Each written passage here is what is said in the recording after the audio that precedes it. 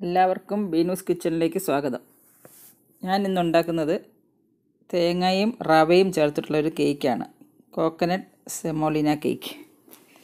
അതിന് വേണ്ട ഇൻഗ്രീഡിയൻസ് എന്താണെന്നും നമ്മളെങ്ങനെയാണ് ഉണ്ടാക്കുന്നതെന്നും നമുക്ക് നോക്കാം.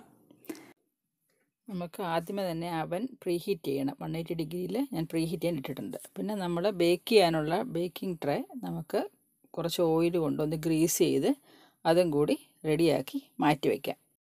ഒരു വലിയ ബൗളിലേക്ക് 2 മുട്ട ചേർത്ത് നമുക്കൊന്ന് നന്നായിട്ട് ബീറ്റ് ചെയ്യാം. 1/2 കപ്പ് പഞ്ചസാര എടുത്ത് വെച്ചിട്ടുണ്ട്, അതും കൂടെ ചേർത്ത് വീണ്ടും ബീറ്റ് ചെയ്തു. അതിനകത്തേക്ക് 1/2 കപ്പ് തൈര് എടുത്ത് വെച്ചിട്ടുണ്ട്, അതിനകത്ത് കുറച്ച് ആവശ്യത്തിന് ഉപ്പും ചേർത്തിട്ടുണ്ട്. തൈരും ഉപ്പും കൂടി ചേർത്ത് വീണ്ടും ബീറ്റ് ചെയ്തു. പുളി ഒട്ടുമില്ലാത്ത തൈരെടുക്കാൻ പ്രത്യേകം ശ്രദ്ധിക്കണം. 1/4 കപ്പ് വെജിറ്റബിൾ ഓയിൽ എടുത്തിട്ടുണ്ട്, അതും ചേർത്ത് ഒന്നുകൂടെ ബീറ്റ് ചെയ്യാം.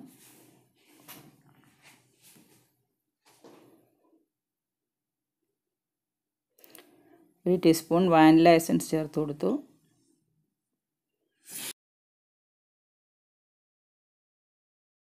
വൺ-തേർഡ് കപ്പ് തേങ്ങാപ്പീര എടുത്ത് വെച്ചിട്ടുണ്ടായിരുന്നു, അതും ചേർത്ത് വീണ്ടും ബീറ്റ് ചെയ്യാം. ഓരോന്നും ചേർക്കുമ്പോഴും ബീറ്റ് ചെയ്ത് കൊടുക്കണം.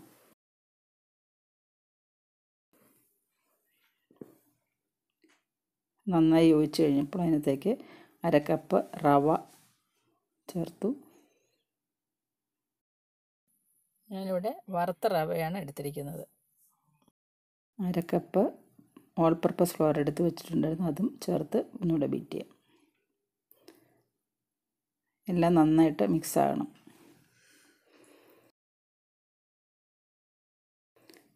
ഇതിലേക്ക് നമ്മൾ 1 ടീസ്പൂൺ ബേക്കിംഗ് പൗഡർ,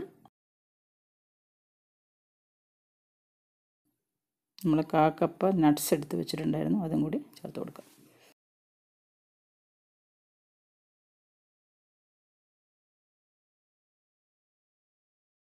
ഇതെല്ലാം കൂടി നന്നായിട്ട് മിക്സ് ചെയ്യണം. മാവ് ഈ കൺസിസ്റ്റൻസിയിലെത്തണം. നമ്മൾ ഒരുക്കി വെച്ചിരിക്കുന്ന ബേക്കിംഗ് ട്രേയിലേക്ക് നമുക്ക് ഈ ബാറ്റർ മാറ്റാം. 180 ഡിഗ്രിയിൽ 40-45 മിനിറ്റ് ബേക്ക് ചെയ്യണം. നമുക്കത് മുന്നിലേക്ക് വയ്ക്കാം.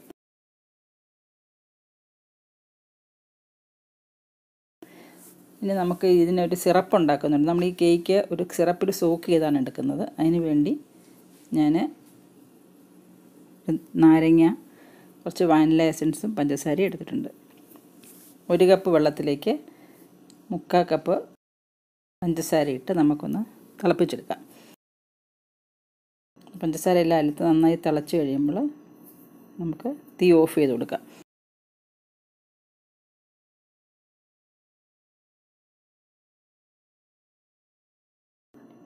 രണ്ട് ടീസ്പൂൺ നാരങ്ങാനീരും തിള നിന്നതിന് ശേഷം ഒഴിക്കാവുള്ളൂ. 1 ടീസ്പൂൺ വാനില എസൻസും ചേർത്ത് കൊടുക്കാം. വാനില എസൻസിന് പകരം റോസ് വാട്ടർ ആണെങ്കിലും നന്നായിരിക്കും. എല്ലാം കൂടി നമുക്ക് യോജിപ്പിച്ച് വയ്ക്കാം.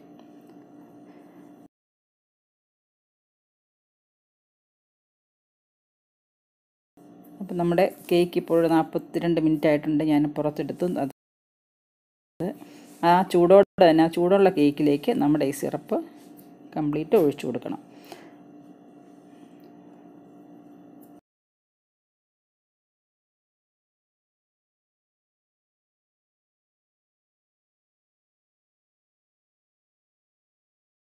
അങ്ങനെ ആ സിറപ്പ് മുഴുവൻ ഒഴിച്ചു കഴിഞ്ഞ് അതിനെ തണുക്കാൻ അനുവദിക്കുക. അപ്പോൾ ആ കേക്ക് ആ സിറപ്പ് മുഴുവൻ അബ്സോർബ് ചെയ്ത് നല്ല ജ്യൂസി ആയിട്ടുള്ള സോഫ്റ്റ് ആയിട്ടുള്ള കേക്ക് റെഡിയാകും. നന്നായിട്ട് തണുത്തതിന് ശേഷമേ അത് മുറിക്കാവുള്ളൂ. ഇതേ ഞാൻ മുറിച്ചെടുത്തിട്ടുണ്ട്. നല്ല സോഫ്റ്റ് ആയിട്ടുള്ള സ്പോഞ്ചി ആയിട്ടുള്ള നല്ല ജ്യൂസി ആയിട്ടുള്ള കേക്ക് റെഡി ആയിട്ടുണ്ട്. എല്ലാവരും ട്രൈ ചെയ്ത് നോക്കണം.